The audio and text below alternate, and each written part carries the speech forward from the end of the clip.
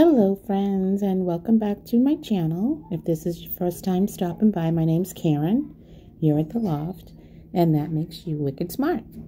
So today's video is a little bit different, and it's not going to be for everyone, but if you are a painter or a DIYer like me, someone who crafts and does a lot of the reverse canvas treatments to make your signs, then stick around because I have a genius hack for fixing damaged canvases.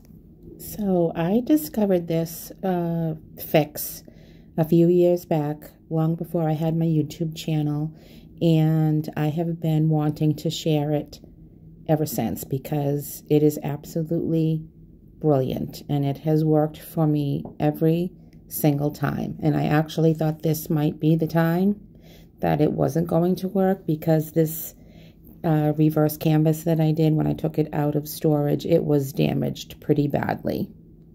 And I'm going to show you how I fixed that live and in person in a minute. But this is the canvas that was brought to me a few years back from a friend who got it for free. I think at a yard sale, somebody was just giving it away. It was very stretched out. The canvas was not tight at all, and this is a pretty good size one. It's 3 feet wide by 4 feet tall, and you can see that I got it fixed, and I ended up just painting it with some black chalk paint, drawing on this little twiggy tree and adding the little boxes to make this huge jumbo advent calendar.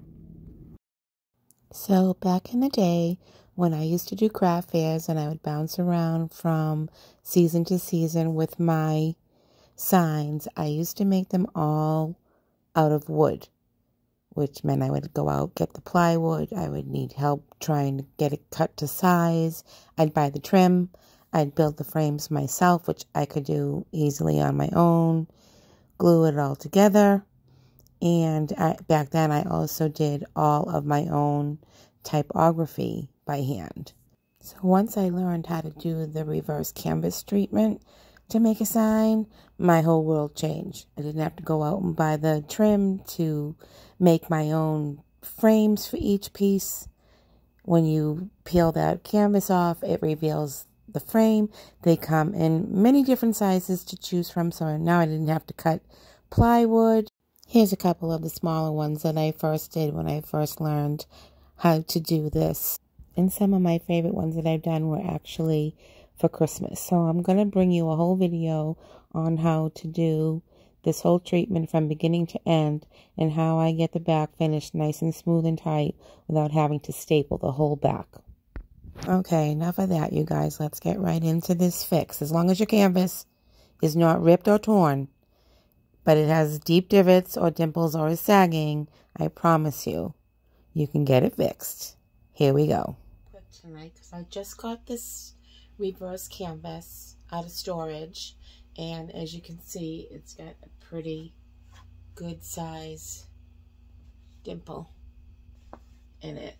And I'm thinking I might be able to save it, and I'm going to show you a trick on how to fix this problem. I come across unused canvases a lot at yard sales and stuff like that, and sometimes the canvas is stretched out or it's dimpled a little bit, but there's a trick. There is a trick to saving that, and hopefully it's going to work. This is a pretty good size one. There's a couple of little ones down here too that I'm hoping that I can get out. So all you have to do is turn it around and just spray it with some water. But make sure you're spraying the back, not the front. And it takes some time, and I might have to keep doing it over and over again. But all you need to do is just start rubbing it in a circular motion. And I'm not really sure. Not really sure what it is that is the magic. I don't know if it's the heat of your hand kind of working quickly and drying the canvas. I really should be working on one section at a time. But this one right here is coming right out. I am giving it a little bit of pressure. Alright, let's go back to the big one. And I'm just going to keep rubbing and rubbing and rubbing until the canvas is dry. And obviously you'll know that by touching it.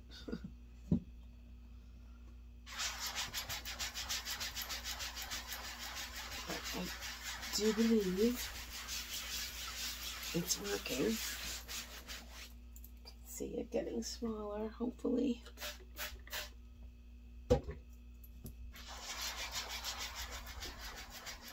I'm hoping I can save it because the paint on the front is not cracked.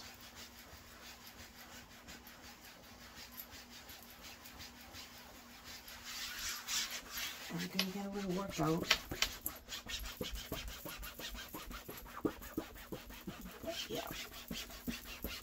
These down here have come out. The ones down here are gone.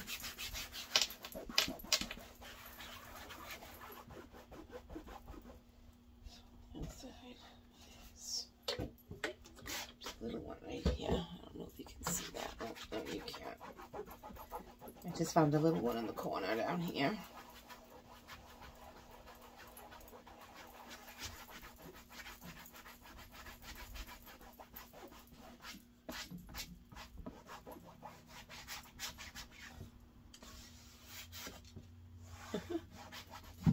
That one came out.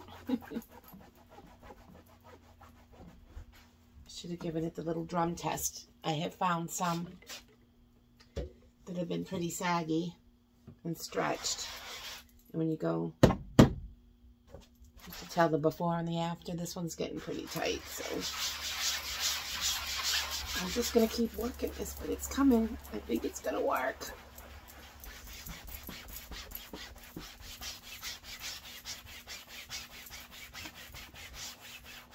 You see the difference? See how it's just almost disappearing? And I can feel it. I can feel the canvas tightening up.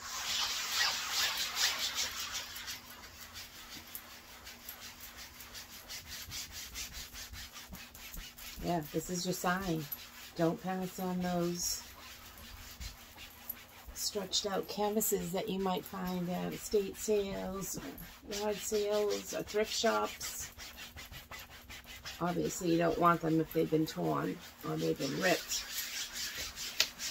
But if they just have some dimpling, I mean, look at that, you guys. It's almost gone.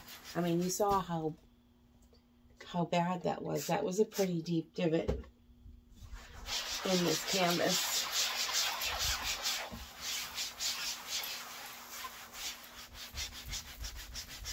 Yep, I think we got it. I think we got it. Can you see it? No, it is. I think it's gone. Alright. So let's see. The two tests we're going to flip it around. Let's see how we did. It's still a little bit damp. I want to get it completely dry. Okay. Let's see how we did. Alright, look at that, you guys. It's gone. And I'm so excited because my girl Sarah, who cut this for me, just closed her shop, and I would not have been able to get another one. I would have tried like heck to get it off, though, if I had to do this over, because I absolutely love this. Was one of my very first Cricut projects. When I first got my Cricut, I wanted to see how little I could get the font, and this is very, very fine typography. I was very impressed that it cut it that well. So yeah, so that's your trick. Don't pass on those stretched out canvases, you guys. Now you know how to fix them.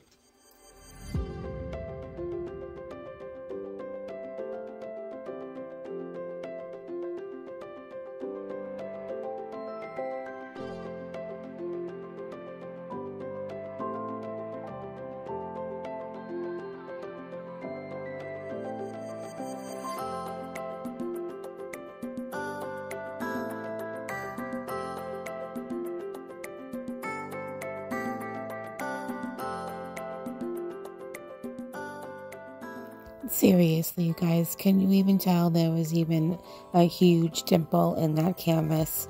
Look how nice and smooth that came out.